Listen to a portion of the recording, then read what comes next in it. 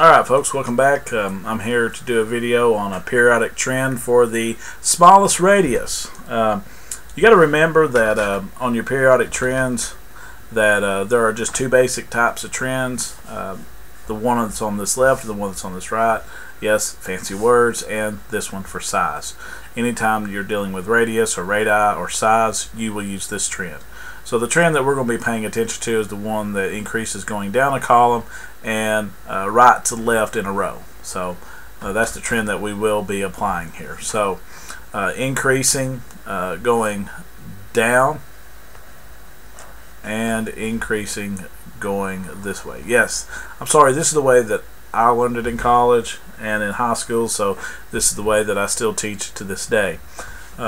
So let's go ahead and mark up on our periodic table so we can actually attempt to pick out the smallest radius. So let's pull up our periodic table. Okay, here's our periodic table. So let's highlight the ones that have been given to us. We've been given AS. So AS is right there. So let me dump that. We got AS. We've got TE. Where is TE at? I'll find it eventually. Oh, right there. And we got TE, and we got P, and we've got AL. All right. Now, what I always do is I find them first by the largest. So the largest one that I would have, well, since our trend, let's draw our trend on our periodic table. That way we can see it a little bit better. Our trend for atomic size is increasing going down and increasing coming this way. So between these two, we know AL is the largest here, okay, between these two, okay, and between these two we know that AS is the largest, okay, and TE has to be larger than AS because it's further down, it's got more shells. So since T is further down, and it is the furthest one down in the periodic table, it's got to be the largest. So we're going to put TE way over here because we know TE is the largest. So if TE is the largest, then what next in line is the largest? You know, I guess the second largest. The second largest would be the AS because it's still the one that's furthest down. So AS would be next. Okay. Now, is there anything else that's smaller than AS? Well, remember, it increases going this way. So since it increases going this way, then that means the AL is larger than P. Okay, so which one should be written down as the smallest then?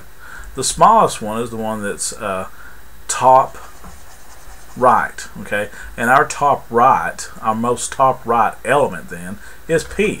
So P should be our smallest one, okay, because it's the one that's top right. This one is larger than the P, so the AL should be right there. Okay, so let's go over that one more time in case anyone missed it and maybe I did a poor explanation. Okay, the largest side is down here. This is your largest section, okay, and up here this is going to be your smallest section. Okay, the question said which one has the smallest radii, so you look for the one that's most top right to be small, and if you look towards the bottom left to be largest. The one that's closest to the bottom left is TE. The one that's to the top right here is phosphorus, so it's got to be the smallest one. So our smallest radii should be phosphorus here. Okay, so the answer here should be C. Now let's make sure that you understand why aluminum is larger than P. Since the trend increases going this way, AL is larger than P. Now P itself is smaller than AS because AS is further down, and so is TE.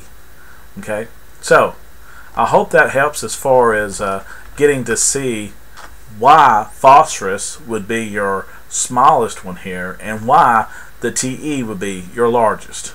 Now, like I said, if you want to get exact, then the best way to do it is to look them up on the internet, use a CRC, you know, that's probably the best way. So, but as far as using the trends to figure this answer out, this is the best way to do the problem. So, anyway, guys, I hope this was helpful. So, let's just do some more, practice some more, go online, find some websites to practice, some worksheets to practice on, and just knock it out. All right, guys.